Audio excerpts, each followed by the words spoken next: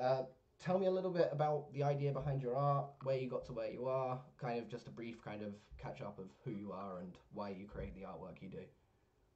Okay, so yeah, first of all, thanks for having me. Honored to be the first. Um, I'm an artist working in digital drawing and printmaking is how I describe what I do. Um, I've always been an artist. My first love was drawing, uh, same for many artists, and then I had a good crack at painting and then digital design.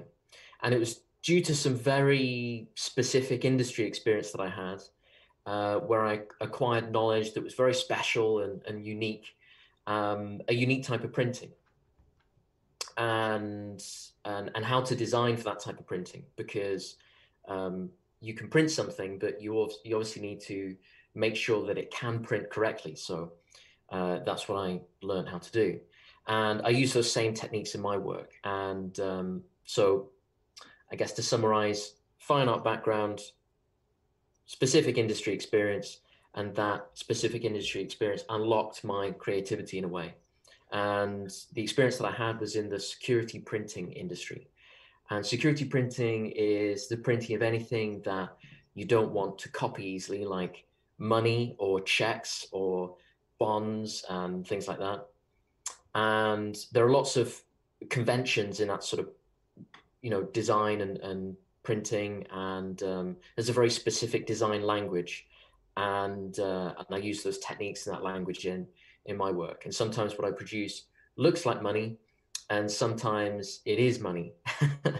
um, my work is moving more and more away from the banknote format and um, more into something that takes the visual language of money, and but so it still has that authentic feel, and that's something that I try and achieve in all my work, and that authenticity, and so it itself cannot be easily copied, which is like that's like the holy grail in art, right? Yeah. So you said that you went to art school, and then later on you went into kind of doing the securities. Would you say you learned more about what you need to do for your artistic craft now, in the kind of security and banknote industry than you did in art school, or would you say that kind of they were equally important, or which one would you say was more kind of impactful? um Art school, I didn't learn a damn thing. I'm joking. uh I I learned. I decided to focus on video in art school, and I really came to art school with like a that was my intention from the first day. Actually, was to explore video, and that played a role later in creating videos, which I love doing. Um, but what really got me excited about printmaking is working in that industry, and it really like connected the dots to a lot of different things. And in art school, printmaking was the only thing that I didn't do.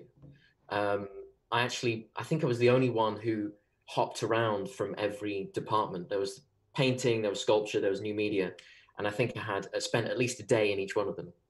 But printmaking, I just couldn't be bothered with. It's too much of a faff.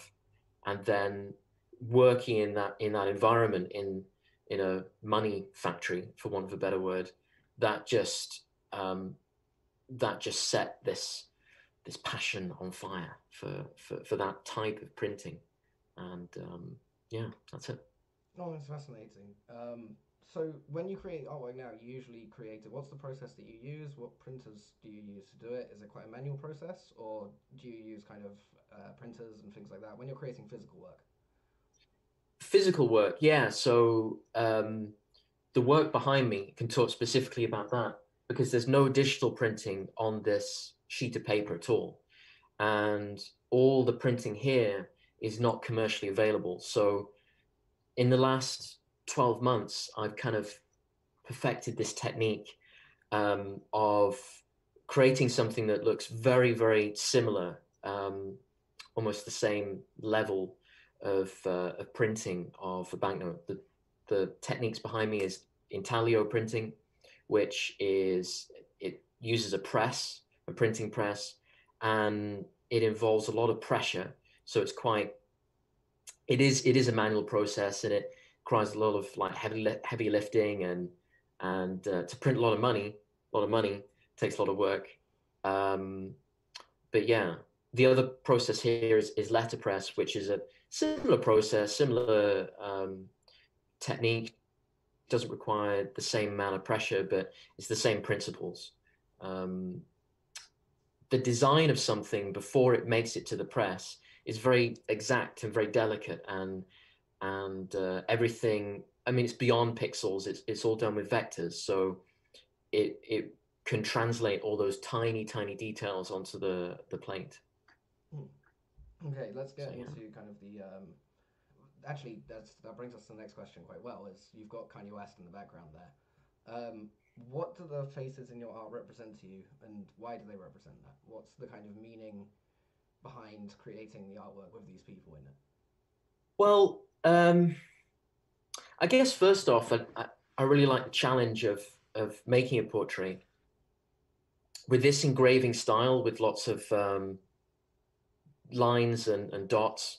There's a formula to it. There's a, to that engraving technique, and each face is different. And I kind of like the challenge. But beyond that, um, I tend to make things in series. So I like to establish a story between people, um, and create a thread, some kind of narrative between various faces. When you have a series of banknotes that are released, in the same way, they tell a story of a country, of a culture.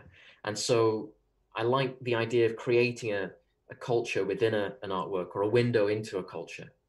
And talking of money design, it always represents something, the portraiture on money always represents something official and trusted and branded.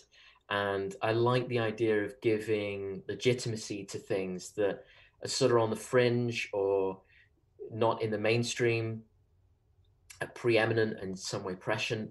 And in the case of Mr. West behind me, that's kind of that's an example of prescience, because he's just recently announced his candidacy for the US election. So it's somewhat within the realm of future prediction.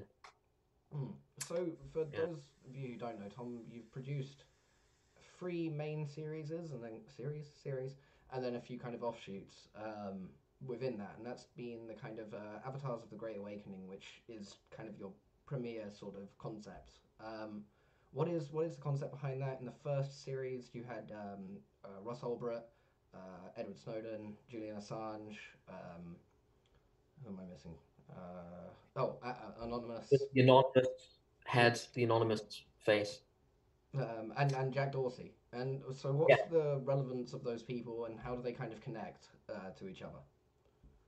Um, I think there it was in that series of works. It was like really specifically about uh, the disintegrating narratives in the mainstream, and these are all people who have either um, knowingly or accidentally, or surreptitiously revealed um, information that contradicts the narratives in the mainstream of our cultures. And that was really, where the idea came from to group those people together. Specifically about the leaking of information and how that comes out. And Jack Dorsey was a bit of a weird choice. He's the only one who hasn't paid a personal price yet for for. I mean, he owns a platform where a lot of this information has surfaced. So in a way, he's been instrumental, whether or not he is part of the same, on the same side of these people. He's still played a part in revealing the information. So I decided to honor him for better or worse. Okay, great.